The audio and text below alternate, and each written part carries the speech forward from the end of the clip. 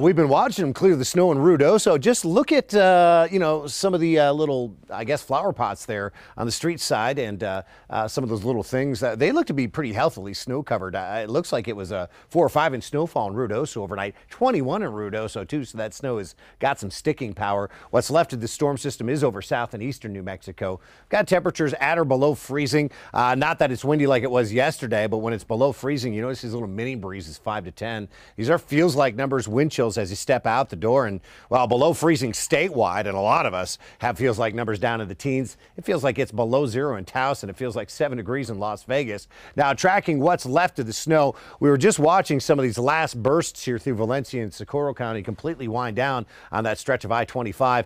Snow hasn't completely ended in the vicinity of Tircia, and that's a real hilly stretch. We do have some snow showers flying around Erie, New Mexico, and in the Hatch Valley. And over in eastern New Mexico, here's where snow showers are steadier and at their heaviest. Vaughn, Fort Sumner, over towards Clovis, and the heaviest snow in the state right now is falling directly on top of Lake Tatum, Lovington, and Hobbs. We are going to watch this storm system release its grip by about midday.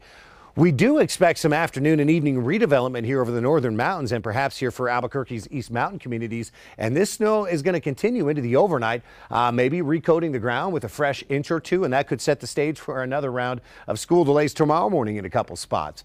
Between now and lunchtime, additional snow accumulation from our storm system, 1 to 2 inches out east. We have a midday lull, and then look at the snow redevelopment here, another 1 to 2 inches from the Sangre de Cristos in the Estancia Valley, and perhaps for Albuquerque's East Mountain communities. That's going to be possible this evening and overnight. Could be on the ground as we wake up tomorrow morning. Here's our forecast high temperatures. These numbers are about 10 below average here, even by late January standards. And these 30s and 40s will come with enough wind to have it feeling like 20s and 30s with the wind chill. So this is going to be a cold one.